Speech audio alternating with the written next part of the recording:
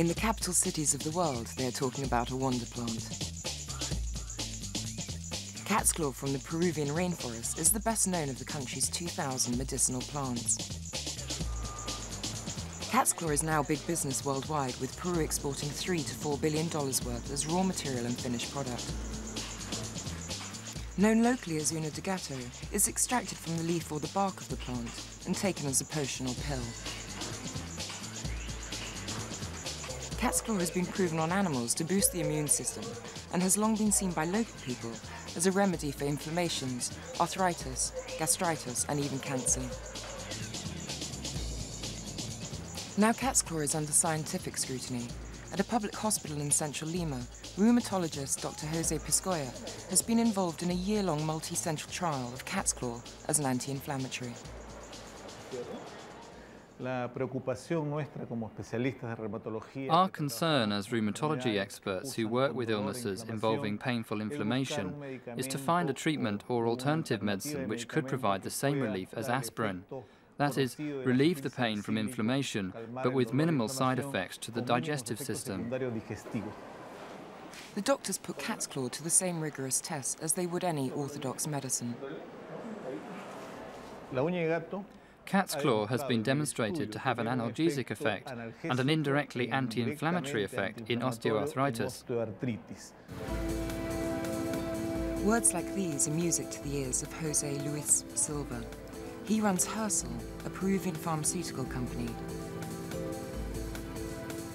Currently, plant remedies make up only 3% of the company's income, but he's hoping to boost that to 50%.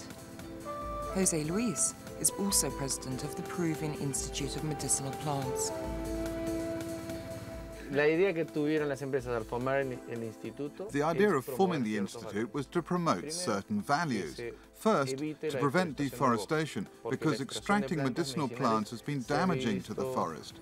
Second, that the farmers and the indigenous people who cultivate or extract medicinal plants benefit from it themselves, with its commercialization.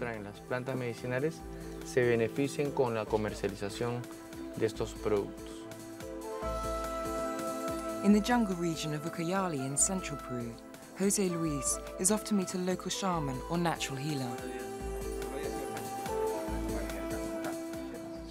Tell me about the traditional use of cat's claw. We get the bark of the cat's claw and we put it into 5 gallons of water. Leave it for 8 hours, and the patient takes it for kidney and liver problems. So you brew it in water only? Yeah, just in water.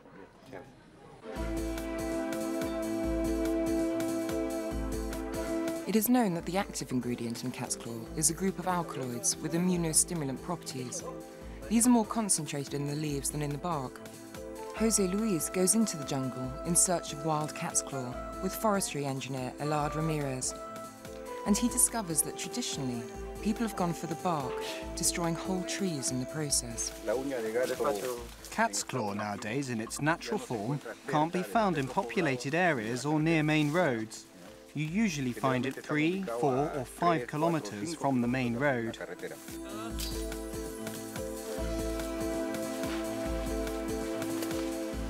After a 2-hour walk, they strike lucky.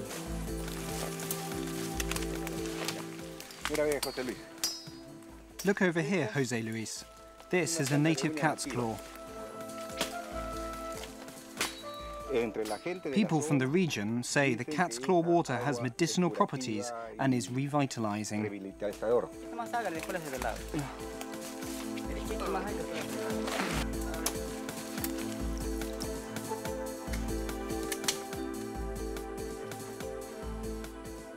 Farmers and pharmaceutical companies are now joining forces to grow cat's claw on lower down plantations, where the leaves can be harvested without destroying the plant.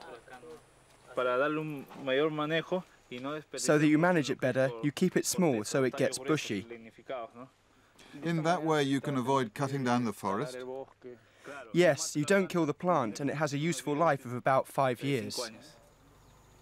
The growers swear by the plant themselves for everything from sore throats to prostate problems.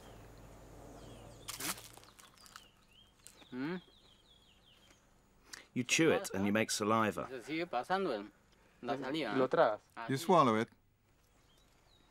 You chew it for a while,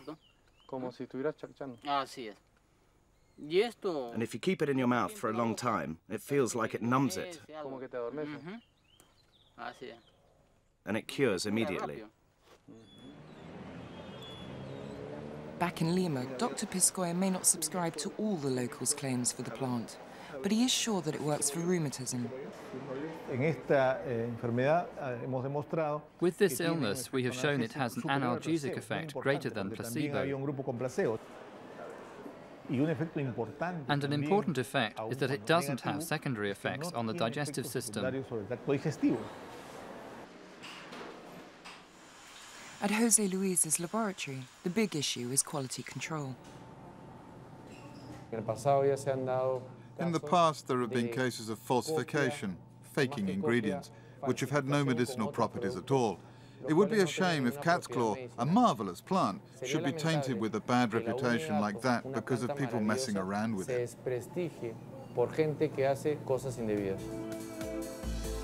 If cat's claw is as good as Dr. Piscoya says, and the quality can be controlled as well as Jose Luis promises, then it looks set to become an ever-increasing export for Peru. The treasures of the Amazon. What else is lurking in the jungle?